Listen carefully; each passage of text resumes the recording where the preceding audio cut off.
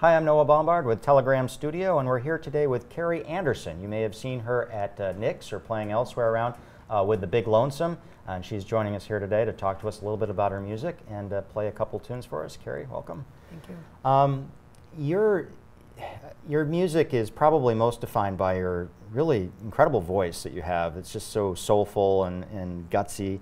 You know, when you hear somebody singing like that, a lot of times it's like, you know, how do you channel that? You know, have you had such a horrible life experience that you're able to channel these emotions into this powerful voice? I mean, well, I mean, my life hasn't been that horrible, but I've been through some stuff, and I feel like I've never really put myself in a category, but I do feel like someone from the South. Like I'm not made to be born in New England or something like that.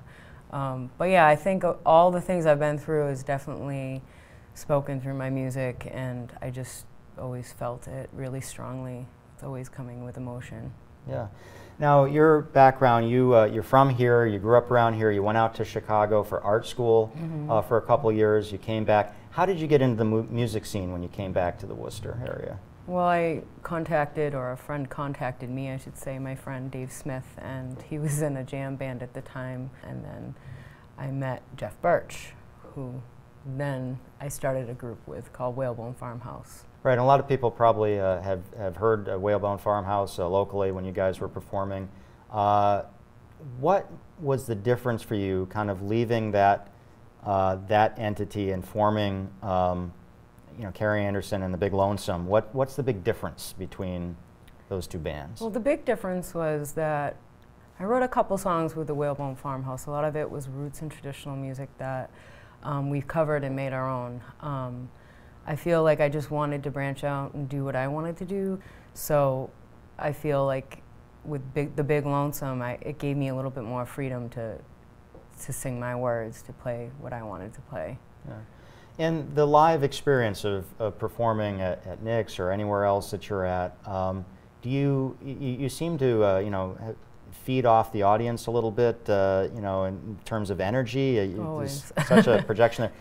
Does the performance change at all depending on where you're playing? I'll try to get into my inner core, you know, no matter what. But it definitely does make a difference when you have energy out there and people just giving the vibe to you, because it's like I give to you, give to me, kind of symbiosis kind of thing. So I definitely feel like having a crowd helps your energy level, especially when you play with those big soul bands or like funk or blues bands. You need a crowd, you know. Now, you've produced one album with Big Lonesome. It's a live album from Nick's. What was the process like putting that together? It was kind of a magical night. I didn't know how it was going to come out. I just wanted a live recording and seeing what I could take from that to make an EP, which it's a 7-song CD.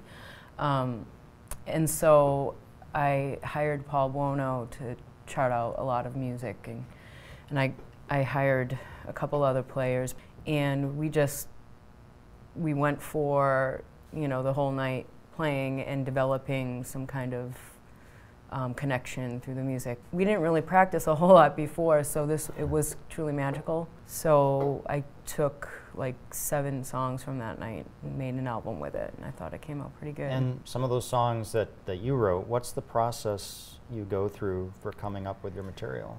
Well, I think that the time I was really writing every day and just really digging deep into sadness and maybe change, and I was going through a divorce. I was breaking up with boyfriends, and I feel like from all that pain, and the biggest change when you're like just turned 30 kind of thing. So I wanted to definitely show what I've written in the past couple years and kind of get that to music, and I had this idea, and I just wanted to make it come alive. You know. Now you're gonna play a song for us today. Tell us a little bit about what you're gonna play. Well, the first song I'm gonna play is "Love Undone," and I wrote those lyrics so long ago, and I think I was at Vincent's. I was just sitting at the bar drinking a beer, and the way my process works is I just write as much as I can all the time, and then I'll piece lyrics together. I'll save books and just go back to what I've written, and if it strikes the moment, or if it fits in the song, the way it's developing, I'll take it. Mm-hmm.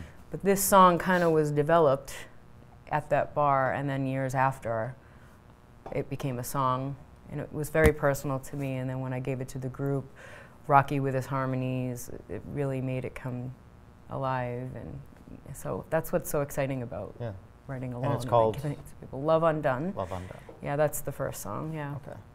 All right, so Keri Anderson singing Love Undone.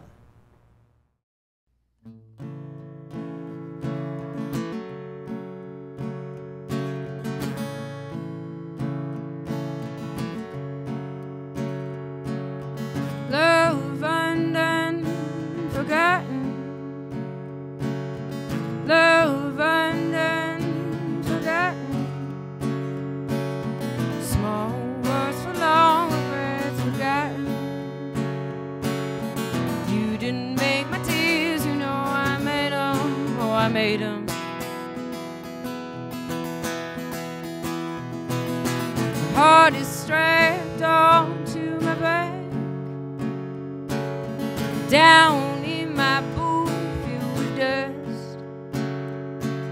This pain in my heart is what you gave me.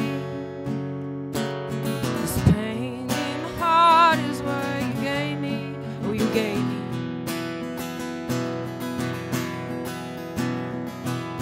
I kept your sweetness in my love.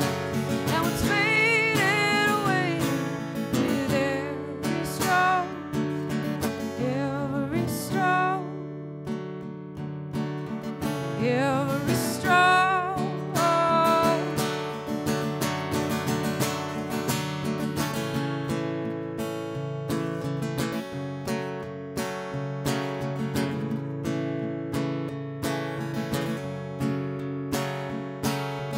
More than words will maybe rest.